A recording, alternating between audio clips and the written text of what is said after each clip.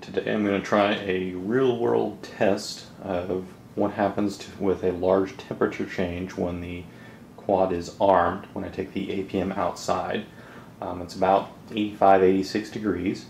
I have the camera focused on the screen so you can see the roll in pitch in the graph on the right, and the magnifier is over the raw temp value. I'm going to arm the APM now. The motors are disconnected.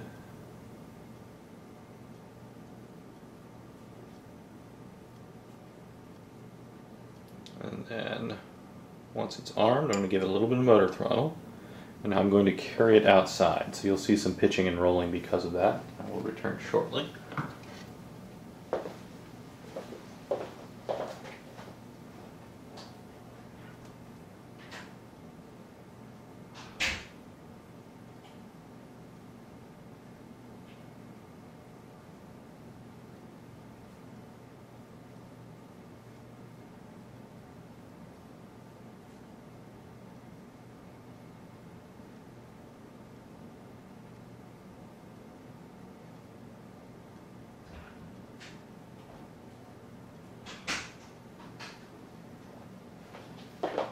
The APM is now sitting outside on the ground. I'm going to spin the camera around. See its location. It's just sitting in the grass. I put it kind of in the sun, kind of in the shade. And then we're going to watch the screen here and see how things change as it heats up.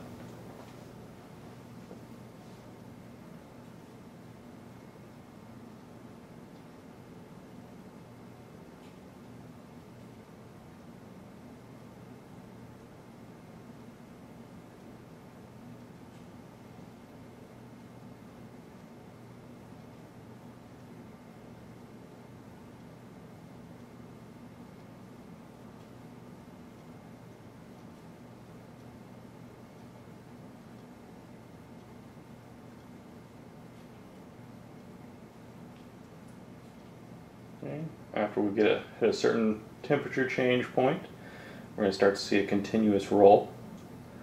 And it didn't take a whole lot of temperature change to produce this behavior. So now it shows a continuous roll. We'll pan back out to the quad. It's obviously just sitting there on the ground.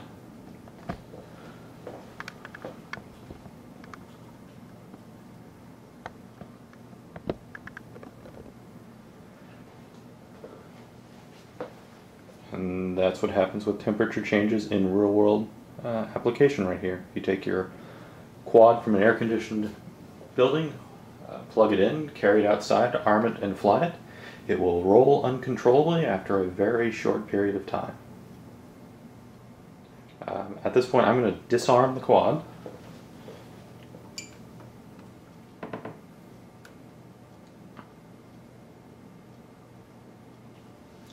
Okay, it'll return to level, consider itself into a fairly level position.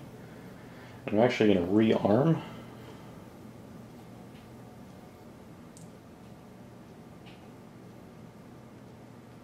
And give it a little bit of false throttle.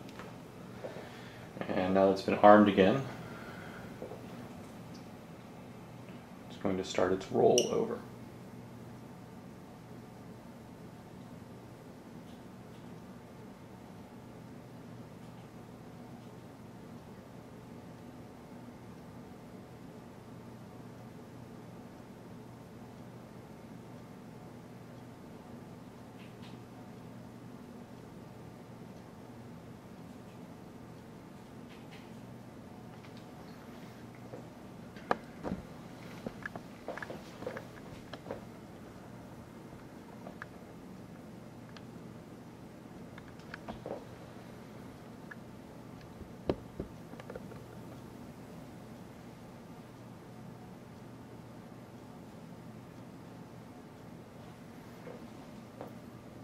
Disarm it again.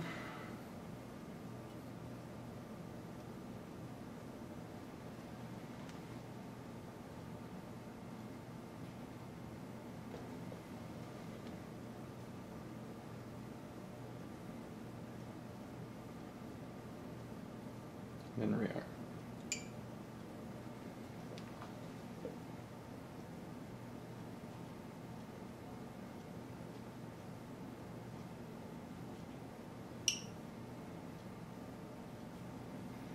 Okay, now I'm going to move my mouse cursor slightly so you can see the calibration values along with the temperatures. And I'm going to disarm the quad.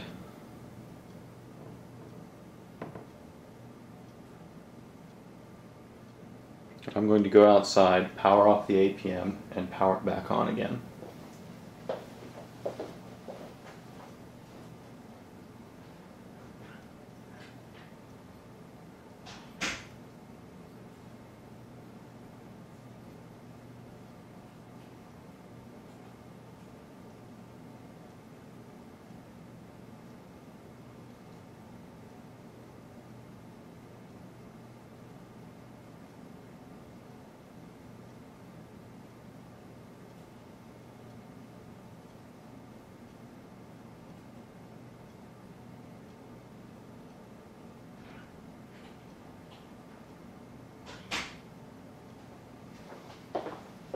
Okay, the quad has now been power cycled. I've lost connection likely though, so I'm going to disconnect and reconnect.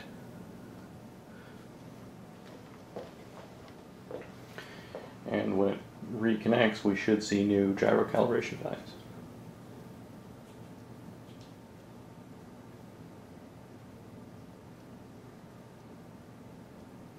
There we go, a new set of values. The quad's holding level. I'm going to go ahead and do an arm.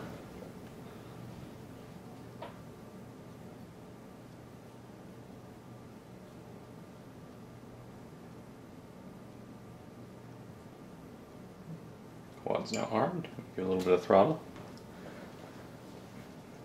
Now that's calibrated to the new temperature. It's going to hold its position very well. I've not had it vary its roll position by more than a couple of degrees while just sitting there on the ground after I've allowed it to calibrate the gyros at the proper temperature. And that's all I'm going to test today.